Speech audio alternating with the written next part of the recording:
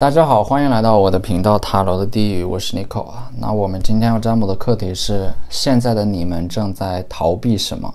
你们正在拒绝什么？那在我们面前呢，有4组牌啊，从左到右分别是第1组牌、第2组牌、第3组牌、第4组牌。大家可以根据自己的直觉选择和你们连接最紧密的1组牌。稍后的话，我会做出一个解读。那么大家在选牌的过程当中，可以在弹幕上打出“领取好运”来领取你们的专属好运。好，那我们现在可以开始选牌了。大家好，欢迎来到第1组牌啊。首先第1组牌，宝剑骑士的逆位。宝剑骑士的话，其实代表的是你们正在经历的某个事情啊，已经进入到了最后的冲刺阶段，你们马上会迎接到一个考验或者说审判。就是逆位的宝剑骑士代表的是你们可能现在进入到了一个瓶颈期，整个人很疲惫，没有了一开始的那种冲劲啊，有一点想要放弃，或者说就是你们的内心已经降低了自己的期待。越临近某个很重要的日子啊，你们可能内心当中就越想要逃避那个最终的结果或者说审判。但是我们逃避的那些事情，最终我们还是要面对。所以说其实最极端最彻底的逃避反而是勇敢的去面对它。因为当你们熬过了那个最艰难的阶段之后，我们就可以彻底的。而第2张牌呢，圣杯6的逆位啊，它代表的是你们的内心在抗拒这种成长，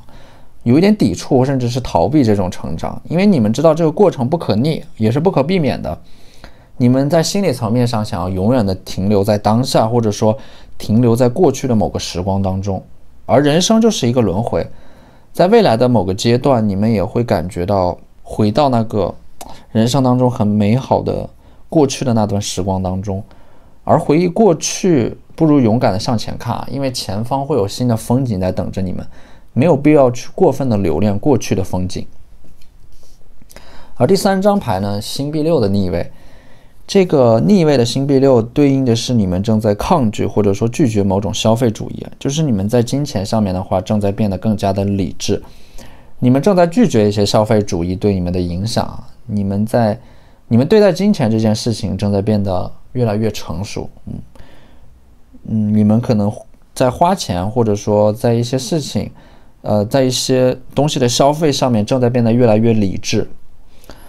而逆位的星币6呢，它其实也代表的是你们过去曾经深陷在一段关系当中，在一个人际关系上面，你们会取悦，会讨好，会过度的付出。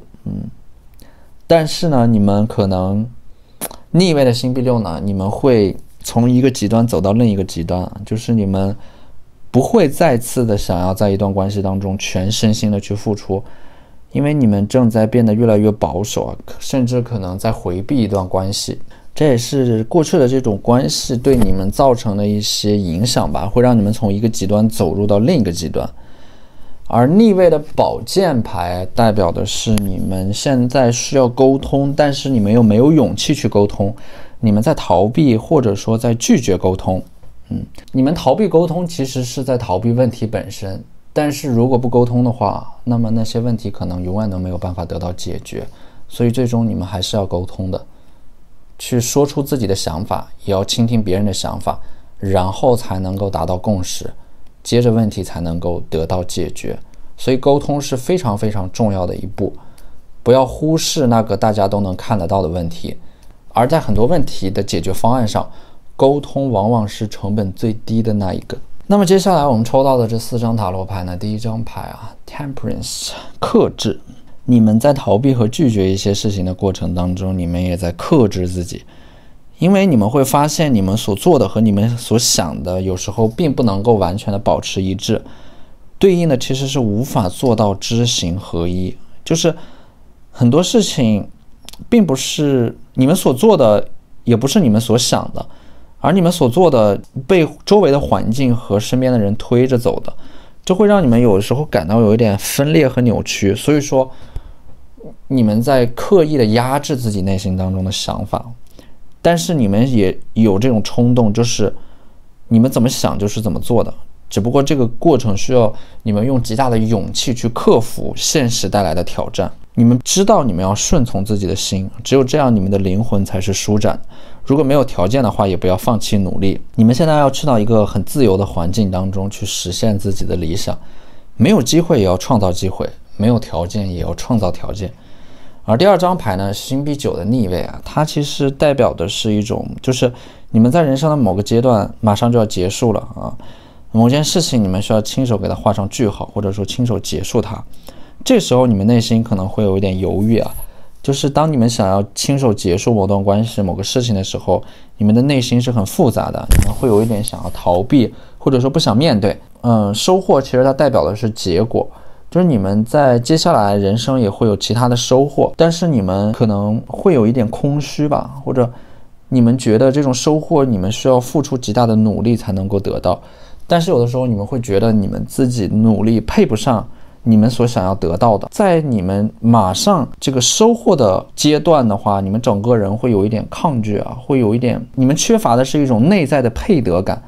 就是总觉得自己配不上，不值得。这个时候可能会让你们和很多的美好擦肩而过。你们要告诉自己，你们接下来所渴望的，或者说所得到的那些收获，都是你们所应该得到的。而第3张牌呢，宝剑6的逆位，它代表的是你们未来会去到一个很远的地方啊，但是你们可能内心当中会有一点害怕，或者说忐忑，因为你们要离开现在的环境，离开现在这个很舒适的环境，去到一个新环境当中，意味的是一切都要从零开始。你们内心肯定是有一点逃避的，或者说是有一点抗拒的，但是你们要相信啊，真正的勇敢永远是对自身的笃定，也就意味的是，既然那个新环境当中是你们决定要去的地方，那么那里一定有更美好的东西在等着你们。所以说不要害怕，勇敢的去进入到那个人生的新的周期当中。而这张宝剑8呢，代表的是你们的眼睛是被一些东西所蒙蔽的，代表的是一种迷茫。有些问题你们知道是什么，但是你们无力去解决，也不知道怎么去解决。你们整个人是被绑起来的，周围插满了宝剑，或者说被你们内心深处的某种执念或所束缚。你们现在肯定是需要做出一些改变的。首先你们要让自己看得更清楚啊，你们要摘下蒙在你们眼睛上的东西，这样你们才能够更加清楚地看到自己的问题。而你们眼睛被一些东西所蒙住，可能也是你们不想看到的一些问题，所以说你们会刻意的回避，但是你们必须要直面那些问题。而有一些问题看似无解，其实它是需要我们用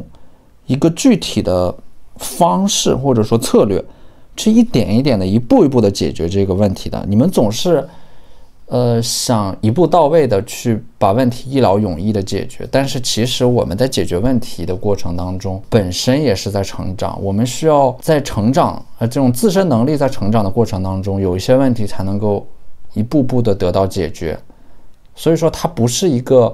在很短时间内就能够彻底解决的，而是说你们需要长期思维啊，这个问题你们需要把它分成无数个小问题，然后在每个阶段去解决你们目前能够力所能及解决的那些问题。所以说不要感到迷茫，而是要用正确的方法和策略去解决你们现在遇到的问题。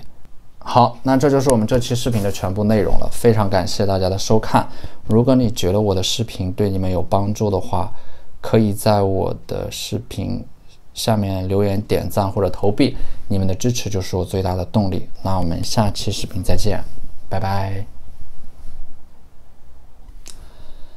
大家好，欢迎来到第2组牌啊。首先第2组牌的第1张牌权杖1的逆位啊，这个逆位的话代表的是某个人向你们发来的消息，或者说抛来的橄榄枝啊，它代表的是一个机会或者说一个请求，但是你们可能已经拒绝掉了，就是可能是某个人想和你们复合，或者说有一个工作啊学业上的机会，但是你们可能经过一些思考之后，你们会拒绝这个机会。那做出这个决定的话，它一定是你们权衡利弊以后的结果。其实不必感到遗憾，因为未来一定有更好的在等着你们。而第2张牌呢，权杖10，这张牌其实对应的是你们现在身上所承担的压力而且这张牌也是你们未来将要承担的一些责任，就是你们会感觉到压力很大，可能有一点抗拒，或者说有一点想要逃避这种责任啊。当然这种责任它也不是你们自愿的，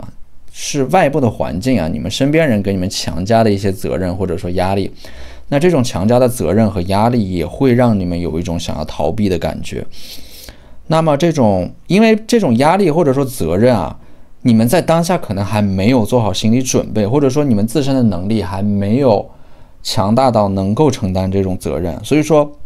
你们当下的这种逃避啊，它其实是在给你们自己的成长留出一些空间和时间，不必太过在意。有一些事情你们需要如实的坦然的面对自己，当你们不能够承担的时候，那么逃避也没有错，你们不需要太过苛责自己。而第3张牌呢，权杖5，它代表的是一种混乱，就是说你们现在可能处在一个很混乱的环境或者说状态当中啊。权杖5它代表的是一种内心当中想法的纠结，或者说外部的利益的博弈，存在着很激烈的竞争。如果说这些权杖是你们内心当中的一些想法的话，你们可能一直都在进行着和自己的战争啊，有很多的声音啊在给出你们关于未来的一些不同的理解，这会让你们感到很分裂、很矛盾。如果说这种混乱来自于外部的话，那么你们如果现在在一个很混乱的环境当中，那么很明显你们需要做一个断舍离，就是切断你们和这个环境很密切的关系，重新回归到自我，回归到关注自己内心的需求和成长上面。如果说这种混乱来自于你们的内心的状态或者说想法太多，会让你们有一点顾此失彼，那么你们需要让自己安静下来，深呼吸，去做一些冥想，把那些负面的想法和能量沉淀下来。因为你们内心很清楚，有一些想法对你们是有利的，而有一些想法是不利于你们行动和成长的。这个时候你们要做一个能量的清除，比如写焦虑日记，把你们焦虑的想法通过一种方式合理的释放出来，或者说进行一些冥想，让自己安静下来，都能够帮助你们摆脱那个胡思乱想的自己。那我们抽到的这张 Death 死亡牌啊，其实代表的是你们正在马上就要结束一个人生的阶段啊，但是下一个人生的阶段可能还没有到来，所以说你们正处在一个个人发展的过渡期间啊。在这个过渡期的话，你们可能内心当中会很忐忑，但是呢，你们能够隐约的感觉到啊，你们那个所期待的忐忑不安的未来啊，它一定是光明且温暖的。那么我们接下来抽到的这4张塔罗牌呢，首先这张牌啊，圣杯7的逆位，它来自于这张牌对应的是你们内心最深处的恐惧。可能这种恐惧是来自于你们一直想要逃避的一些东西，你们越逃避你们就越恐惧，而越恐惧就越不敢面对。这个时候你们内心的恐惧已经进入到你们的潜意识当中，它会让你们变得越来越无力，内心的激情在一点点消退。你们会发现你们恐惧的那些东西正在控制着你们，所以说消除恐惧最好的方式就是直面它，因为恐惧和你们的勇气是此消彼长的。你们越逃避，那么你们所逃避的那些东西它就会变得越来越强大，而你们如果能够直面那些东西，你们就能够战胜他们。而我们抽到的这张吊人牌呢，可以看到啊，吊人其实是你们，就是说你们自己把自己绑在了这根木桩上，也就是说你们是被自己的某种思维模式所束缚和限制的。如果你们想，你们随时都可以摆脱现在的困境，但是最难的是你们的思维现在要有所转变，因为你们在很多问题上面可能就是你们在解决问题的这个方式可能需要转变，因为你们过去可能为了解决某个问题都会采取一种更努力的方式，更用力的去不断的尝试，不断的用同一种方式去解决它。但是如果你们能够转变自己的思维模式，你们会换一个角度看待这个问题，可能这个问题当你们换一个角度去看的时候，你们立刻就能够得到一个新的方式很快的把它解决掉。所以说，把你们绑在木桩上的恰恰是你们自己。解铃还须系铃人，只有你们自己能够让自己获得解脱。而第3张牌呢，权杖9啊，权杖9的话代表的是你们的信心受到了挫折，或者说你们的信心受挫，代表的是过去的某件事情对你们造成的影响，可能是过去的某件事情没有达到预期失败会给你们带来这种防御性的悲观。你们想要再一次的尝试，但是又很害怕再一次失败。有的时候我们可能在逃避失败对我们的影响，实际上成功有的时候并不像我们想的那样能够带给我们很大的成长，我们恰恰是在一次次的失败当中成长的，并且我们在一次次的失败当中会不断的靠近成功。成功和失败它有的时候就像一枚硬币的两面，看似是对立的，其实还是附着在同一件事情上面的。有的时候成功和失败可能也只是一念之间。那么这张女祭司呢，代表的是一种无意识的力量，一种灵性智慧的觉醒，就是你们现在能够完全意识到自己的问题，但是你们依然会很纠结。就是有的时候你们的弱点在于你们想的太多顾虑的太多。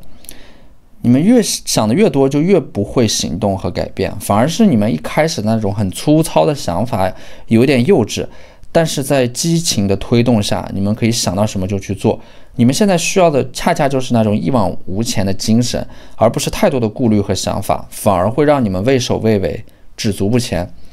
那你们要记住种一棵树最好的时间是在10年前，其次就是在现在。当你们觉得已经太晚的时候，恰恰是行动最好的时间点。好，那这就是我们这期视频的全部内容了，非常感谢大家的收看。如果你觉得我的视频对你们有帮助的话，可以在我的视频下方留言、点赞或者投币，你们的支持就是我最大的动力。那我们下期视频再见，拜拜。大家好，欢迎来到第3组牌。首先第3组牌的第1张牌权杖侍卫权杖侍卫代表的是你们现在有着很强烈的想法，想要改变自己，但是可能你们的意志还不够坚定。权杖侍卫的话，你们可能在面临选择的时候会下意识的被眼前所面临到的一些困难所阻碍，你们在潜意识里可能会选择一个更容易更好走的路，但是呢你们心里也清楚那条更难的路，或者说更难的选择对你们来说是更有价值的，也是你们更想要挑战的方向。但是那条路当你们真正开始的时候，你们会意识到可能并没有你们想象的那么困难。最困难的是你们还没有开始的时候所要说服自己的这种决心。与其是那样的话，不如你们现在就果断一点。那个更难的选择一定是跟随你们内心当中的指引的，即使它会很难，即使会有一些外部的阻力，但是你们知道那会是对的选择。所以有的时候可能你们内心当中所逃避的一些事情，逃避的一些问题，对你们来说是反而是更有价值的。那么第2张牌呢，权杖女皇的逆位，就是你们可能过去曾经沉迷在某件事情、某种爱好或者说沉浸在某种关系当中。当你们过度的沉浸在某件事情的时候，你们会意识到这其实是一种不良的习惯，因为你们会产生过度的依赖，会被这种不好的习惯所控制，进而想要逃避现实的生活，因为你们沉浸在了一个这种虚拟的幻象海市蜃楼当中。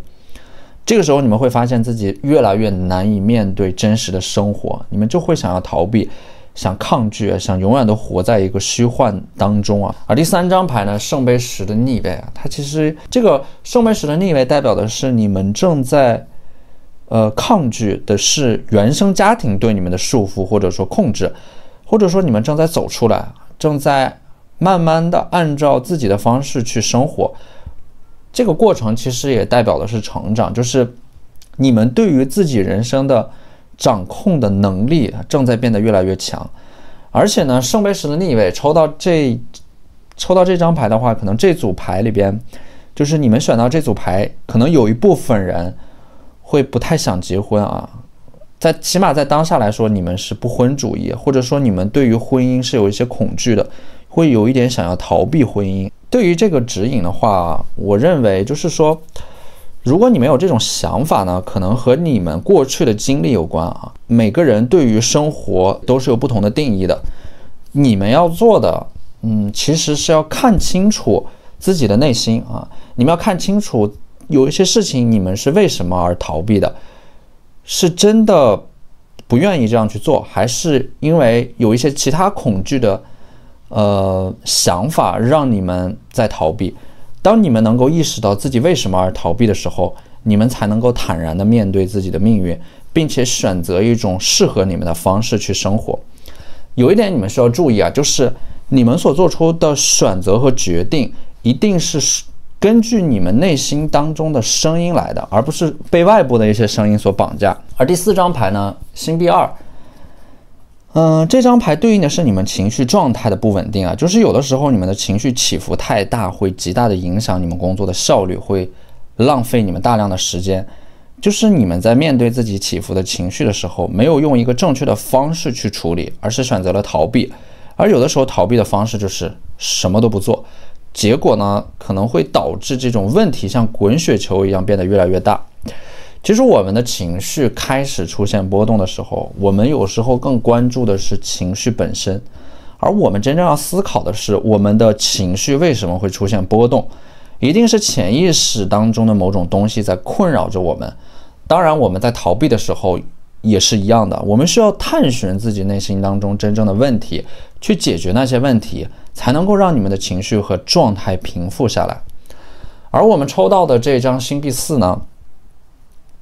之前你们可能在逃避的是孤独，就是你们会通过各种各样的方式去逃避孤独，让自己显得不那么孤单。但是你们越是这样做，你们就越觉得自己格格不入，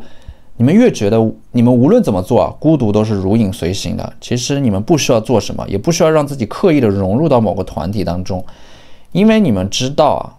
你们要知道，要明白的是，孤独它就是如影随形的。你们需要做的是和孤独共处，而不是逃避孤独。而我们抽到的这2张牌呢，首先这张宝剑国王的逆位和宝剑侍卫的逆位，它其实都代表的是一种理智。这种风象特质它带来的是非常理智的思考和权衡利弊。但是有一些事情可能会因为你们过分的理智反而会错过，有时候会因为这种权衡利弊而错过那些对你们来说真正重要的东西。所以说有的时候可能内心当中的一些冲动，它反而能够让你们克服内心的恐惧啊。冲动会克服恐惧，冲动反而能够帮助你们做出一些你们平常不会做出的选择或者说行动，反而会因为这种冲动的决定带给你们一些意外的收获和改变。所以说对于你们来说，不要逃避自己感性的那一面，你们的情绪也是有价值的，它会带给你们一些有用的来自于内心深处的指引。而第4张牌呢， The Fool 愚人牌。愚人牌的话，其实就是这张牌给我的感觉首先愚人牌的这种状态很放松的，就是你们近期可能说刚刚拒绝了那些会让你们感到不开心的人和事，而这种就是你们拒绝了那些让你们感到不开心的人和事，其实能够让你们重新变得开朗起来，因为你们不需要再去背负一些很沉重的东西了，会让你们变得明朗起来，会让你们的心情变得明朗。所以有些事情如果你们当下觉得无能为力的话，有的时候逃避它也不是一件坏事，就是它能够让你们短暂的从这种现实的沉重当中解脱出来。如果在一些小的事情上逃避能够让你们感到更轻松的话，那么其实你们也没有必要时时刻刻的去严格要求自己。对于当下来说，可能你们的开心要更重要一点。那有一些事情可能会涉及到原则性的问题那这个时候如果你们逃避的话，可能并不能够真正的解决问题。所以你们要分清楚有些事情可能是生活当中很小的一些事情或者说习惯，你们可以暂时的选择逃避。但是有一些涉及到原则性的问题，你们的逃避是无济于事的因为你们最终还要面对被你们逃避过的那些事情。好，那这就是我们这期视频的全部内容了，非常感谢大家的收看。如果你觉得我的视频对你们有帮助的话，可以在我的视频下方留言、点赞或者投币，你们的支持就是我最大的动力。那我们下期视频再见，拜拜。大家好，欢迎来到第4组牌。首先呢，第4组牌的第1张牌 The Moon 月亮牌，代表的是你们现在可能正在逃避睡眠，或者说你们可能在强迫自己熬夜。逃避睡眠的原因是因为你们在白天的时间是不属于你们的，只有在晚上的时候，你们才能够真正意义上的找回自己的私人空间。因为白天你们有很多的事情要处理，而这些事情呢，很多事情又是身不由己疲惫的工作或者说生活上的压力会让你们不断的在疲于奔命，不断的在追赶一些目标。只有在晚上的时候，你们才能够重新找回自我。这样的话会很容易让你们的生活失去平衡。而且呢，这个圣杯3的逆位呢，它其实也代表的是你们在现在的话可能会有一点想要逃避人群、逃避社交，或者说逃避某个团体、某种合作。抽到这组牌的你们可能会有这种轻微的社交恐惧症就是有的时候你们会很渴望去融入到一个团体当中，但是你们会感觉到自己和周围人或者说周围的环境有一点格格不入。所以说有的时候你们越想要逃避你们就越发现自己会身不由己的在一个你们不喜欢的环境或者说团体当中。但是呢，有的时候这种走入到人群当中对你们来说也是有必要的，因为因为现在你们之所以逃避，并不是你们真的不想要融入到一个群体当中，而是因为你们在生活当中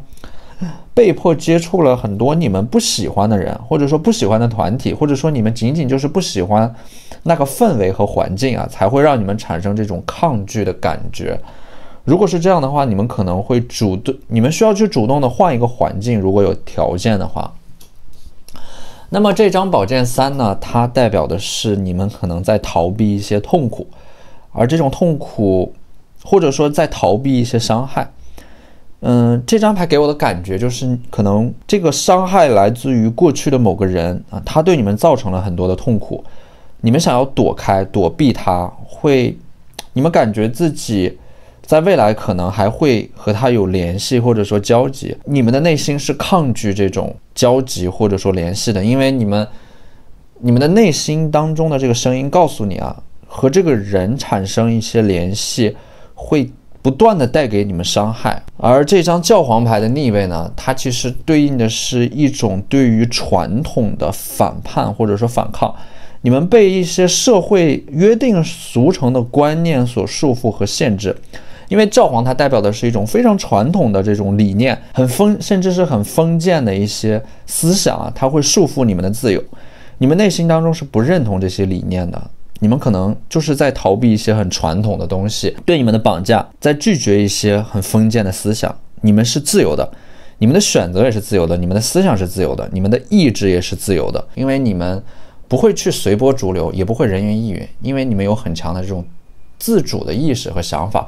而这种意识和想法很有可能会让你们走上一条只属于自己的道路。那么接下来的这4张牌呢，首先第1张牌权杖8的逆位，就是说你们现在的生活当中有很多的非常琐碎的事情正在向你们涌来，很多的事情很多的这种可能你们想要暂时的去逃避，或者说不去处理那些事情，因为你们现在感觉到自己内在的这种精力或者说热情在不断的损耗而且呢，这张命运之轮可以看到，这个命运之轮代表的是你们在经历的是一种不断重复和循环的生活。因为命运之轮的这种轮回呢，会让你们感觉自己的生活好像一直都在原地踏步，就不断的重复着同样的模式，甚至是你们过着是那种一眼可以看得到头的生活。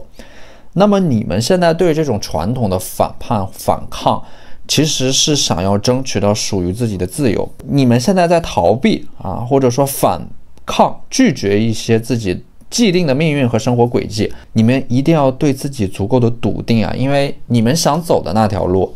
会非常的困难，但是它会很值得。那么第3张牌呢，圣杯骑士的逆位，代表的是某个人可能正在试图联系你们，但是你们可能会拒绝掉这种联系，就是有一个消息，这个消息呢，你们内心当中其实是抗拒的，你们不想收到某个人带给你们的消息，所以说这是你们在逃避或者说拒绝的东西。